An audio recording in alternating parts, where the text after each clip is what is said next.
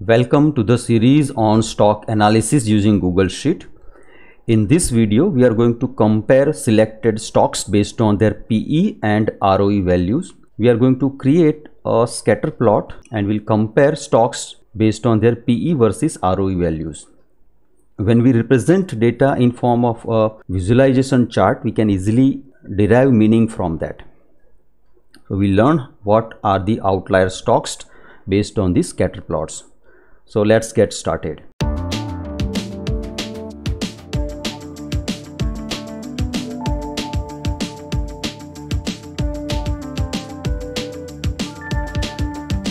You can see here we have retrieved return on equity and PE values from Screener's website.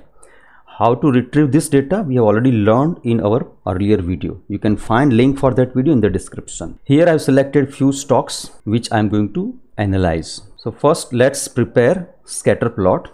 So let's see what are the steps to create scatter plots. So we select this data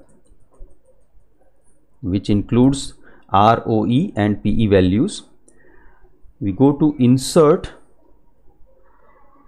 select a chart. Now on the right hand side you will see options for configuring it. So let's see those options.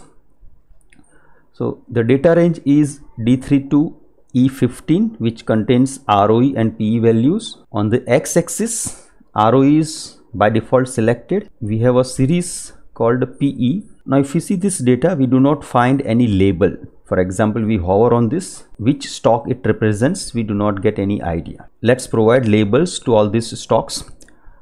So to provide labels, we need to add information in our data range. So you can see that labels are available in B column. So let's add that column in the data range. So we put comma and then we write B3 to last row. So we use here open reference. Now once you do that, for the series, now I can add label. I click on these three dots, select add labels, and from here I can select label. So I click here and I select this script as a label. So you'll see here we are able to see labels for each stock. Now how to interpret the data? Generally return on equity is higher, it is a good indicator, but price to earning ratio, if it is very high, it may represent that stock may not be a good one. So you can see here we have few stocks which have higher ROE values but have very low PE values. Same way we have few stocks which have very high PE value but very low ROE values. So based on this PE and ROE comparison, we can find out which are the outliers. So you can see here Adani Green is a outlier and here Adani Power is also outlier. Now let's compare stocks of only Adani Group to get better idea. So in the data we can see that stocks for Adani Group are till row number 8. Let's configure to have shares of only Adani Group. I click on this, edit the chart. In the data range I select last row as E8. Hit enter. Now you can see we have stocks of only Adani Group. If you see here Adani Green has very high PE. Even for Adani Enterprise also this PE value 317 is very high. Whereas Adani Transmission also has PE value of 196. And if you see their ROE, which is not as good as that of Adani Power, which has ROE value of 56.1.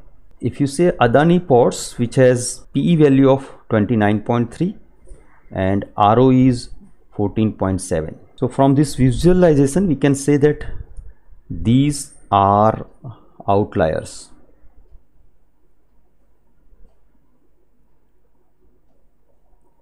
So maybe in future the prices of this stock may fall because they are at very high PE values, whereas Adani Power, which has high ROE value but its PE value is very less. So maybe in future these stocks may go up. So this visualization can provide better insight into data.